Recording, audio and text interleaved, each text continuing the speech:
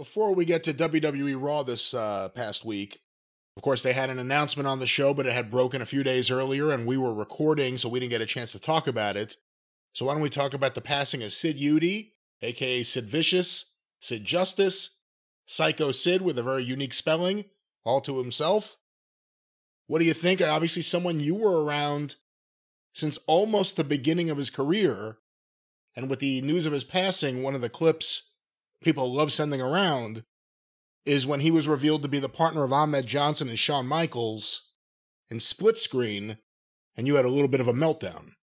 Yes, and actually that was if you can imagine the state of the WWF at that point in time when Sid was the more stable alternative to the Ultimate Warrior who had just gotten fired and was supposed to be in that spot, right? And the thing, ever since this happened, because we've told so many stories about Sid on the show at various points over the years. And the problem is, in this instance, possibly some of those might not be in good taste, because the biggest stories about Sid were him no-showing or holding somebody up or getting in heat with the office. But then when you saw Twitter with the outpouring of the clips and the people talking about him, the fans, it was two different worlds. If you had to work with him in a promotional or office, administrative, creative, booking, production, type of scenario, it was fucking bloody murder. But the fans loved him, and he got over pretty much instantly whenever he, started appearing somewhere, because of the look and the intensity and the athleticism. So the fans loved him, but at the same time, all of the industry stories center around, the softball Sid thing. And it said, so how do we carry on with this today and discuss him? Well, I think we can look at it from both perspectives. You from the person who had to deal with him as a wrestling executive and as a coworker, and me as someone who, when I discovered the NWA, one of the first guys I was a mark for was Sid Vicious. He had the coolest entrance music. If he wrestled, sometimes Spivey wouldn't get in the ring. No, yeah. He had an aura. I mean, I know it's such a corny word to use, but he had an aura around him that not too many other people did. He also did things that heels didn't typically do in terms of almost asking the crowd to cheer. He would make those little hand movements, and the crowd would go nuts for him, because here's a guy 6'9" doing all these big power moves, killing everyone, and then turning to the crowd to celebrate. Yeah, and he's built like a Greek god, with that physique, and at the same time he can do a nip up. And because I'll give you an example. I'm 9 years old, right? And well, right now or at one time? Maybe mentally. But in 1989, and at the Bash, it's the Skyscrapers against the Dynamic Dudes. Yes, that's what I was going to bring up, but go ahead. And they're almost cool to a 9-year-old, They got surfboards and they're wearing neon. That's what's supposed to hit with a kid. You would almost want to root for them. How are you going to root for them against Sid Vicious? Yes. And the Baltimore fans, that was kind of the reaction a lot of wrestling fans had to Sid, despite limitations in the ring and problems dealing with him. That was the kind of reaction he always got. And the thing is, they would boo Spivey. When Spivey was in a red boo, they wanted to see Sid. Yeah. When Spivey got in a red, Sid, and then he'd tag and they'd fucking blow. And the dudes were goddamn burnt toast.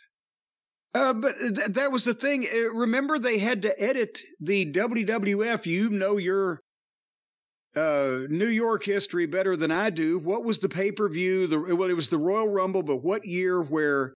92. Sid eliminated Hulk, and then Hulk held on to Sid and pulled him out, and they booed Hulk. It's the year Ric Flair won. Maybe the greatest Rumble ever. The last three are Flair, Sid, and Hogan. And if you're a fan of WCW or the NWA, there's a little bit of a history with the two former horsemen, but they don't really talk about that there. But it's intriguing. Sid eliminates Hogan, the fans cheer.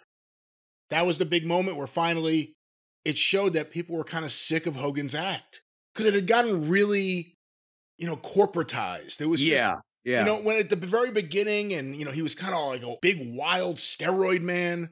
And then all of a sudden he was a bullshit artist to a lot of kids. And Sid eliminates Hogan, the fans cheer, and then Hogan from the outside of the ring just grabs onto Sid and starts pulling at him, which is a total heel move if you really think about loser. It. Yeah. And then Flair, the true heel, gets behind Sid and dumps Sid out of the ring while Hogan's doing that. And Sid's mad at Hogan. By the time that aired on TV, they edited it so that the fans were cheering Hogan for some unknown reason. In that ordeal, there was no reason to cheer him. But, that's, again, he could make an impact like that. And he's another guy that, he hit at the right time, with the explosion in television and et cetera of that period. And, everybody had video. His career really, 13 years, 14 years between his first matches in Memphis and the leg injury. And he wrestled a few times after that, way after that. But everybody thinks he's always been, Psycho Sid or Sid Vicious. And there were so many breaks in between when he would just go home. But yet they kept giving him chances and he would go in and get over. But then he would do something to get himself under with the company and he'd be gone again.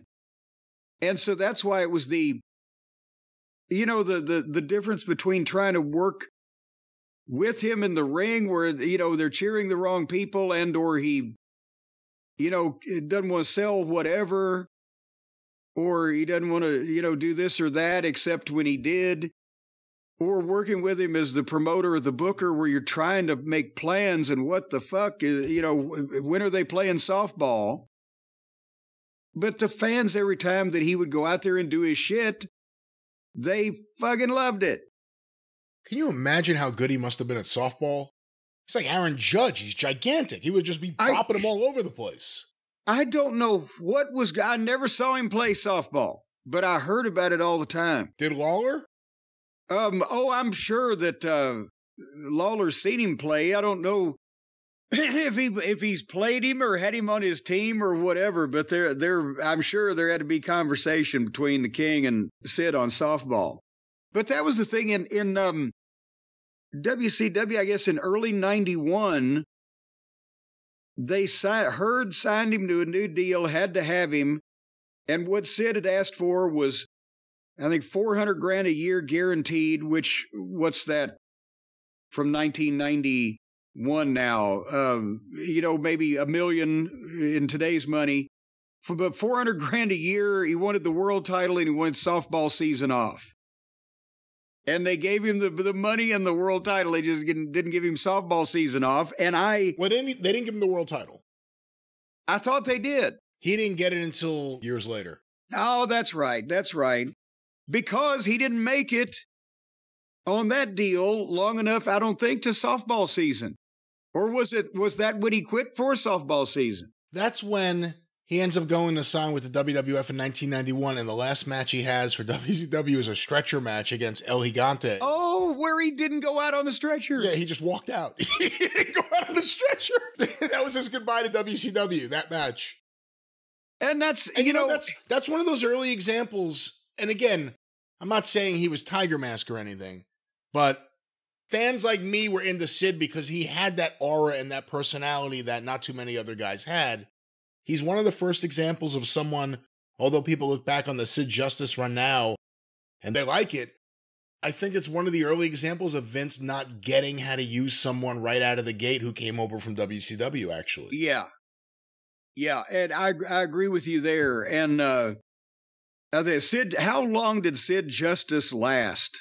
The name, the whole... Well, he was there at SummerSlam, but I think maybe the month before. So let's say June, July 91. And then he left. He quit right when he was about to work the big program with him and the Ultimate Warrior, which would have been amazing. Coming out of WrestleMania 8, let's say May of 92. Oh, it just seems shorter. But yeah, I mean, see, here we are. We're talking, yeah, he did this and then he quit, or he did this and he got hurt, and then he did this and he quit, and he left and went to the other place, but he didn't like it. And I've told the story before. I apologize if everybody's memorized the entire catalog of the YouTube channel, but that time in San Antonio when they brought him back in 97, when they well, no, it was at 96 when they fired the Warrior.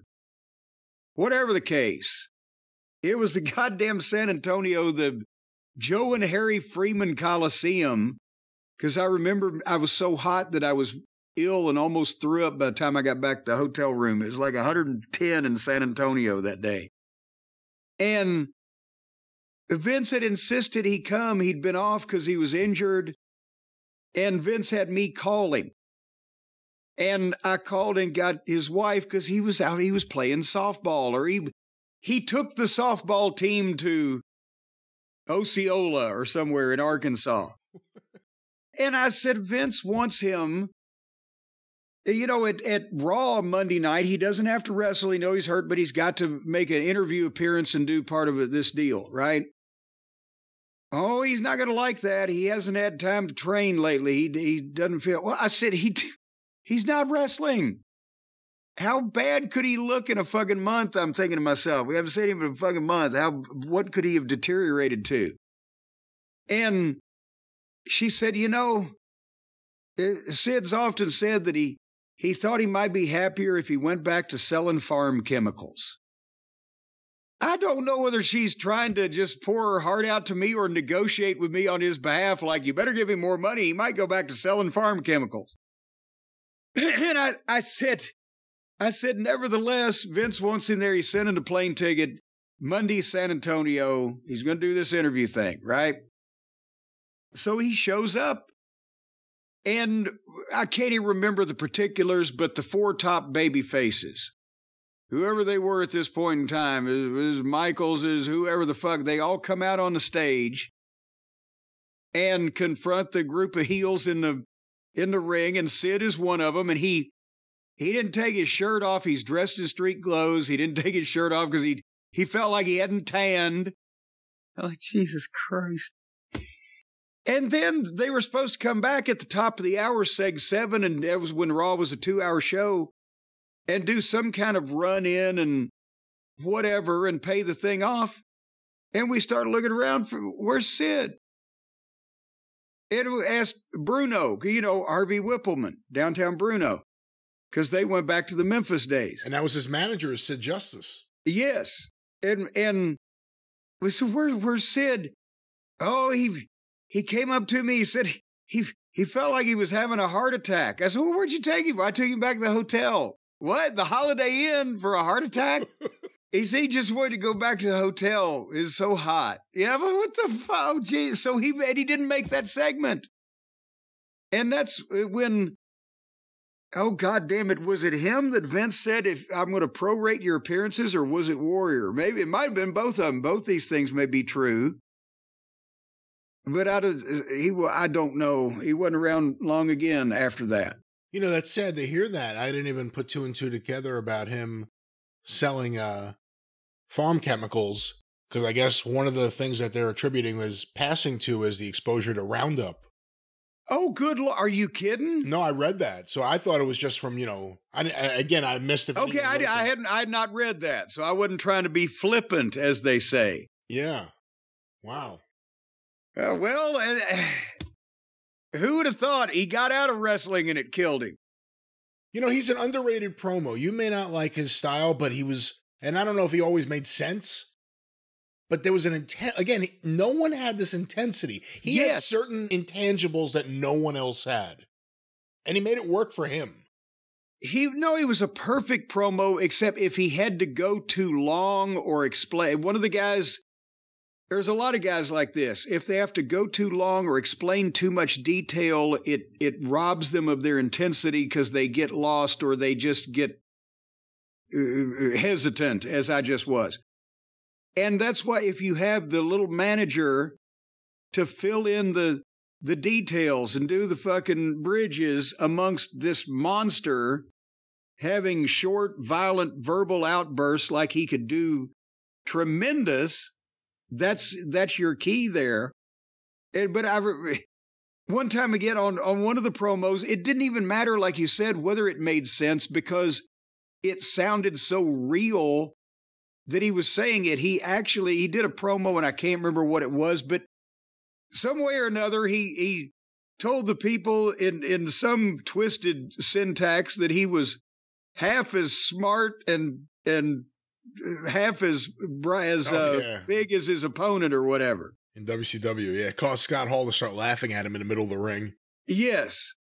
But again, it's fucking Sid, and everybody thought he was goofy and out of his mind. And because he was goofy and out of his mind. He went from screaming to whispering better than anyone. He was able to, and I'll tell you. And then he would all of a sudden become Jake Roberts and lean in, and you would see his eyes, and, it worked. What was up with Vince's spelling of psycho? I think it was something he wanted to try to trademark, or just to, have some alliteration there. With the SS, Psycho Sid, not SS in terms of connotation of Germany, but just alliteration on his logo. Let me tell you about my favorite Gestapo. Well, now that may have come later, but but yeah, it was just the alliteration, and so they could trademark the action figures and et cetera. But that partially came from. Because when I heard from Vince and Bruce, we're bringing Sid, I said, he's a psycho because of the thing that had happened with Arn. And Vince comes up, and it, changed the spelling or whatever. Oh, he almost died, you say? How can I use this? Yes, how can I? Yes, so I'm surprised they didn't license that music from fucking Bernard Herrmann. Now that I'm thinking about his music, did his music have a fake psycho sound at the beginning? Yes. I never even thought about that before. Wow. Yes, that's the goddamn deal. But they should have just gone all the way with it. Like I played the theme from Halloween for the Mongolian Stomper. Play the fucking shower music. I liked Sid better in the mid-90s when he returned to the look without the mullet that he had when he first hit in 1989. I didn't like him with long hair as much. Well, it made him look taller when he had shorter hair. That's right. I liked him with Shawn Michaels. Everyone talks about Shawn Michaels and Diesel. I thought he was really good as Shawn Michaels' bodyguard. Well, and again, that formula works when both guys do their thing, but that's why Vince McMahon was so sold on Sid multiple times, because he looked so good, and Vince knew if he could just, like Donald Pleasance in Halloween, if he could just reach him, but he found out that those eyes were soulless. He couldn't keep him under control from blowing up, from having issues, whatever, to fully monetize him. And that's the thing. They threw from 1989 through 1998 or 9 with WCW. Yeah, maybe a little bit after that, yeah. A little bit, or 2000, they threw money at him. He'd quit, leave, go home, get mutual split, whatever the fuck, all the incidents, get fired for the thing with Arn. And he'd sit at home for a while, and then when the heat was off the other side, because there was something there, they would get him. And then some would happen again. So he could have been much bigger, and for a longer period of time, because there were so many breaks in that period of time. Well, that's a sad transition right there. What I was going to say is, when he passed, a couple of the matches that came to my mind were the Dudes match, and I posted the link to the Lee Scott match, which is just amazing to see. Because the crowd starts coming alive with each destruction of Lee Scott. And the match with Shawn at the Garden for Survivor Series in 96, where the fans turned on Shawn. Yeah. Sid became the biggest babyface in the world that night. Unfortunately, one of the memories a lot of people have, and I try not to think about it, to be honest with you, it makes me sick, the image of it. Sid Vicious breaking his leg in WCW. What was your reaction when it happened? What did you think when you heard or saw it? Well, I wasn't watching live, but heard about it and then saw the tape, and that is just, but And he had said later on and ended up suing WCW because they said, do this. But at the same time, why would you tell this guy to do that? Because the one thing about Sid, the entire massive body, he had kind of some bird legs down below there. But that was nothing that he had ever done. It wasn't important, as I remember, just coming off the second rope with a kick to a guy. How can that be an integral part of a finish? So I don't know if he ever won any money, because could he prove that they insisted he do that and he said, no, I can't do that kind of stuff? Did he get a big settlement? Was this reported? I actually don't know. I do know that most people who sued WCW ended up happy in the end, but I don't know. Well, WCW wasn't giving out happy endings. When I worked for them, I might have stuck around. They were giving out settlements. You sue them. They didn't want to. I mean, how many people sued just because they knew they would get a settlement out of WCW? No, I know, but they certainly weren't giving out any happy endings. No. Well, you don't know what Jim Herd and Jim Ross were doing late at night at the bar. Hey, now, come on! You weren't there. Or the bourbon for Herd and. Well, but anyway, but nevertheless, but yeah, that injury, leg injury to Sid, pretty much ended his full-time career, and he came back long after that to do just a few matches. But yeah, I didn't ever understand that deal from either side, why that they would insist. And here's the thing, we couldn't get Sid to agree to come to work. We were paying him $500,000 a year. Why would he agree to jump off the fucking ropes on one leg for somebody? What the fuck was going on there? Well, that was our look at the life of Sid. I can't even say it because of the way you ended that. But well, no, but I mean, not even being disrespectful, but he picks then to agree to do something? I don't know. But again, a memorable character from the 1990s, one of the more memorable wrestlers of the decade in a lot of ways, because he was in both companies on various occasions and had big runs at the top and often just disappeared or was fired or was sent home for, I mean, it was a variety of things. Well, and he would go back to Memphis and work for Lawler because he lived in West Memphis, Arkansas. So, and that's where he started. Lord Humongous was, at first it was Mike Stark a long time ago in Memphis, and then Jeff Van Camp. Yeah. He broke in here. He played football for the University of Louisville. And then, when they wanted to bring the gimmick back, they put it on Sid, and he was the most impressive looking of the bunch. And then when the people found out it was him, point is, whenever he would be gone from WCW or WWF, but he'd show up in Memphis, and those people would see this international star for the next 3 weeks. And then he'd go somewhere else. Do you think it was worth maybe looking into, like, having like a tour, not the Lex Express, but like Sid going town by town, whatever town he's going to wrestle in, he takes on your softball team during the day? Like, if you know you have this guy that can hit bombs, put him in there against every schlub in town to promote the wrestling event. Yeah, but, it might have ended up like George Goulas when he had the wrestlers form the basketball team so he could be the captain, and they would go and play the local high school team in the school that they were having the matches in that night. They'd have a ball game, they'd set up the ring during intermission, and then they'd have the wrestling.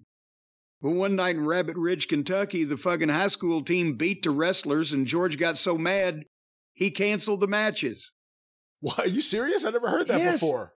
Bob Eaton told me that one. Get the fuck out of here. That's amazing. Yeah, he said they cheated. It was some referee call or whatever that he felt they had been wrong. Take the ring back. We're not doing it. Daddy, they cheated. That's nuts. I never heard that story before. But there you go. But Sid. That was it. The life of Sid.